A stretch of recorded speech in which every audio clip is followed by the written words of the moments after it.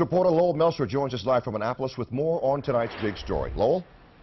Yeah, good evening. Certainly a disturbing story, especially from a parent's standpoint, but police tell us that they have arrested 52-year-old Cordell Salisbury of Churchton. They have charged him with kidnapping, false imprisonment, assault, and a number of sex offenses.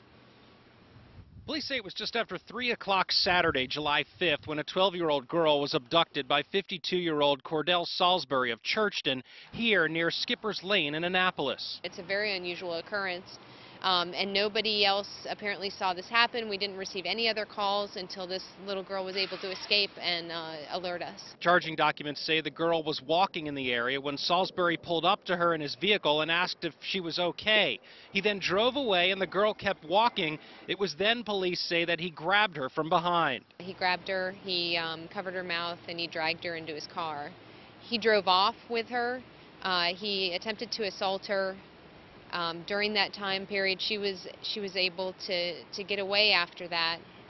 She ran out of the car and was able to alert police. Court documents say Salisbury tried numerous times to sexually assault the girl and that she slapped him in the face. She was eventually able to escape from Salisbury's vehicle in the 1100 block of Bell Drive, where the victim called police. When police arrived, they went to the scene of the crime and found Salisbury's vehicle, but he was missing. They were eventually able to find him staying at a house in the 100 block of Brightwater Drive. Police are calling this a random crime and say Salisbury does not have a history of these types of crimes. There was no prior relationship between this girl and Salisbury. There's no indication that they knew each other at all. And he is not right now a registered sex offender. Now, Salisbury did have a bail review here in Annapolis earlier this afternoon. He was denied bail. Police are still looking for additional information in this case. Anyone with anything to add should call the Annapolis Police Department.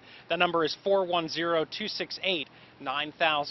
We're live in Annapolis tonight. I'm Lowell Melser, WBAL-TV 11 News. Lowell, thanks.